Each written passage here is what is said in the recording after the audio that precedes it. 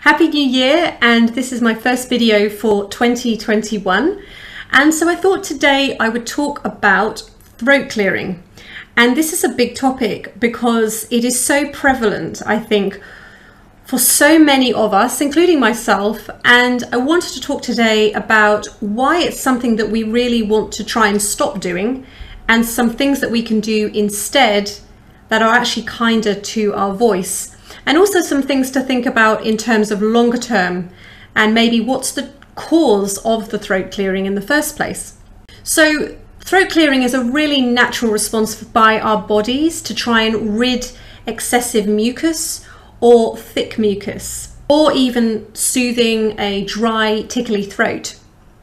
And so there's lots of reasons why we clear our throat. It could be from sickness or illness. It could be from an allergy like hay fever in my case. It could be things like dietary reasons. So I know, for example, if I have too much dairy, I tend to have an excess of mucus. Also things like dehydration, smoking, and acid reflux. So throat clearing is what we call a phonotrauma, and it falls into a family of non-phonatory behaviors, which sounds a bit scary, but it falls into things like persistent coughing, loud sneezing, weightlifting with vocal strain, and also things like, if you've ever heard tennis players where they grunt when they hit the ball, they are all phonotrauma, non-phonatory behaviors, and throat clearing falls in this family. Now, the problem is that over time, these behaviors can become very abusive for the voice, particularly if we combine a few together. So if you're sick, for example, you're probably going to be sneezing, coughing, and clearing your throat. And fair enough, but what I want to show you today is some alternatives to clearing your throat, because if you're doing all of those all the time, it does become very, very abusive for our voice. The reason it's abusive is every time we clear our throat, we're literally slamming the vocal folds together at high speed, and it can cause irritation and eventually injury to our voice. Now, I mentioned that throat clearing is incredibly common. And I think even if you're someone that's not sick or have an allergy, I still think there's lots of other reasons why we clear our throat, some of which I've mentioned, things like diet, dehydration, acid reflux, for example. But another one, which you might not have considered, is it can often be an unconscious habit when we're anxious or nervous. So how many times have you listened to a presentation or been in a meeting, and before someone starts speaking, they go, and then they start speaking? Now, they probably don't really need to clear their throat. It's almost like a nervous twitch. It's just something that they do, and they don't even probably know that they do it. And so it's really important to start to become aware of, if you are a chronic throat clearer, what's actually driving the throat clearing, and then you can start to break the cycle. Because it's one of those behaviors that the more you do, the more you do. Because the more you clear your throat, the more irritated your vocal folds become, and then the more you clear your throat. So it really is something we want to kind of nip in the bud. So first of all, I'm going to talk about some things you can do in the moment if you feel that urge to clear your throat, and then I'm going to talk about some longer term solutions that you might want to consider. So first of all, and this goes with pretty much everything voice related, is hydration, hydration, hydration, and probably the most important thing you can do for your voice. But if you are sick and you've got a lot of thick, sticky mucus in your throat, I would also suggest steaming your voice. So either just get a bowl of boiling water and put your head over the bowl with a towel over your head, or you can buy these little personal steamers, which I have, and they are absolutely brilliant. And it's probably the most effective thing you can do for your voice outside of drinking water. I think it's also really important to mention that we do want mucus on our vocal folds. We just don't want the thick, sticky mucus. We need mucus for the vocal folds to efficiently vibrate. So we're not ridding all mucus, just that yucky, that's a technical term, yucky mucus. So here are 5 things you can try when you have that urge to clear your throat. And you can actually do a few of these if you want. If you find that one isn't actually really helping, if it's particularly bad, you can do a few. So number one is sip water. And I would really recommend that you just have water with you all the time anyway. But if you are going through a particularly difficult time with throat clearing, just make sure you've got some water with you, and just try sipping water instead of going for that urge to go. Number two is a hard swallow a couple of times.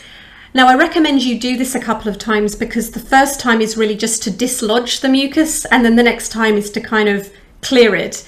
So a really good hard swallow, number two. But as I say, you can combine a few of these. That's absolutely fine. Number three is a swallow with a chin tuck. And this is really effective if you find like a normal swallow doesn't work. So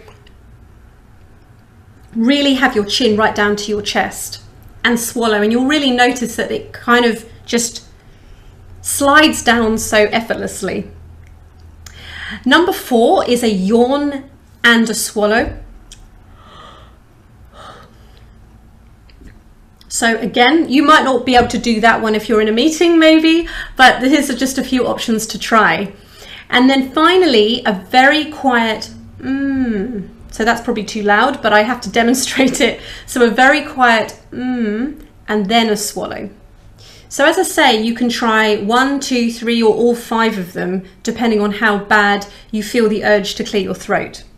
Now, in terms of moving forward, if you know that this is a chronic issue for you, there could be an underlying health issue. And so I would highly recommend you go and see your doctor, first of all, to eliminate things like acid reflux, because we know that a symptom of acid reflux is excessive mucus and throat clearing.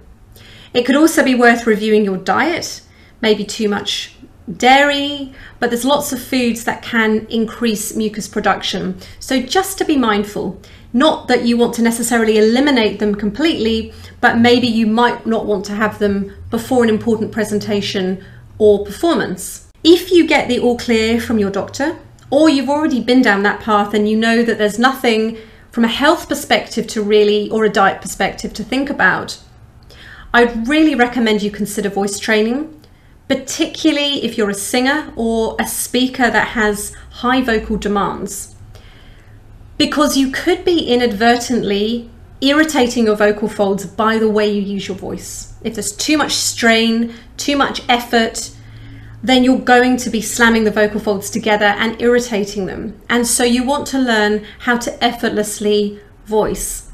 So definitely that, if using your voice is really important for your work. And finally, which I kind of mentioned at the start to pay attention to when you feel the urge to clear your throat. So if you say can link it to something specific, like something that you ate, or perhaps if it's hay fever season. Like for me, I know that during hay fever season, I'm always feeling the urge to clear my throat a lot more. But if there is nothing that you can directly link it to, start to notice, is this due to sort of anxiety or nerves around speaking? And start to notice, are you someone that clears your throat sort of habitually before you go into a presentation? And if you do notice that there is that kind of emotional response, then you might want to try some other things that can calm and soothe you before you start speaking or going into a performance. So some deep belly breaths is a really great way you can do immediately before you start speaking or singing. But the other thing, as I mentioned at the start, is to have some water with you. And in the days pre-COVID, when I was doing a lot of performing on stage, I would always have water on stage with me. And I was never afraid to sip water between songs or in instrumentals or whatever. So never feel afraid to sip water, and just have it with you. It's better to sip water than to throat clear. So I hope that's really helped. If you have any questions about anything in this video, please feel free to comment below. And I wish you all a very happy, healthy, and abundant 2021.